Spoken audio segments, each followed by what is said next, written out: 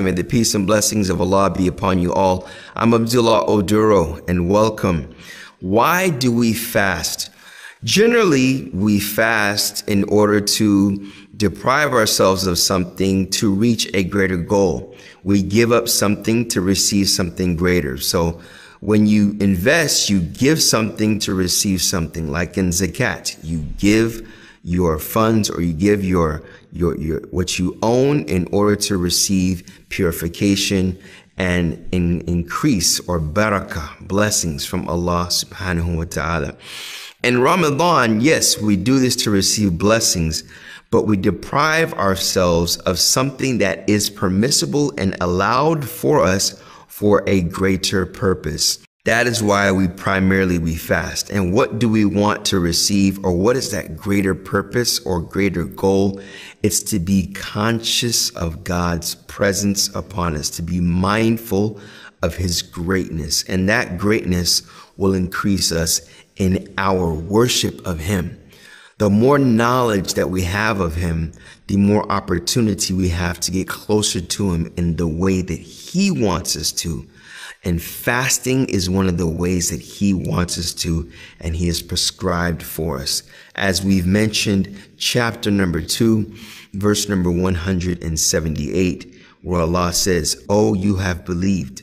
Fasting has been prescribed upon you as it was prescribed upon the people before you. Perhaps you may become of the righteous." Now, fasting is a prescription that Allah has obliged upon us. Let's stop here for a minute. Consider this. Allah obliging something on you, making something obligatory for you. When we look at his name of Ar-Rahman, the merciful, being that he withholds anything that is harmful for you from you. Anything that causes harm to you, he relinquishes that and keeps that away from you. And Allah being Al-Alim, the knowledge of you, of what you conceal and what you reveal, what you hide and what you make apparent to people. He knows your feelings. He knows what you're hiding. And Al-Hakim, that he appropriates that knowledge at the perfect time, perfect place, perfect situation. When we look at that and remember that, we remember that if he obliges something upon us, let's not forget that that obligation, the fact that it is obligatory and not recommended, if we were to do it, it's best for us. That's where your iman and belief and trust and love and submission in him comes into play.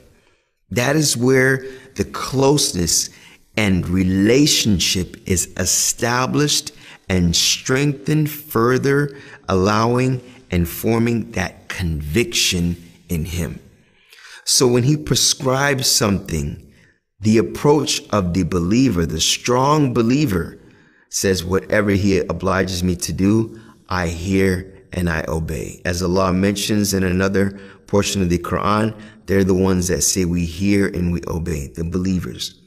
So the obligation of Ramadan upon us should be something that we should haste to do. Yes, it's going to be difficult. No eating, no drinking, and no intimacy from sunup to sundown is going to be difficult.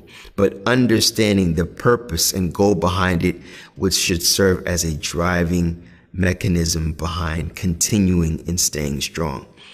So he says, for those that believe, it has been obliged upon you as the people before you. This was a means for the people before us, from the Christians and the Jews and the likes of them, that fasting was a means of obtaining righteousness.